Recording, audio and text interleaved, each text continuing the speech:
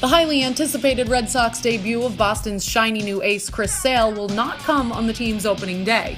Red Sox manager John Farrell announced Wednesday that it will be Rick Porcello taking the mound against the Pittsburgh Pirates on April 3rd at Fenway Park. Farrell told reporters Porcello had been informed of the decision at the beginning of spring training. Porcello has certainly earned the duty, having won the 2016 American League Cy Young Award.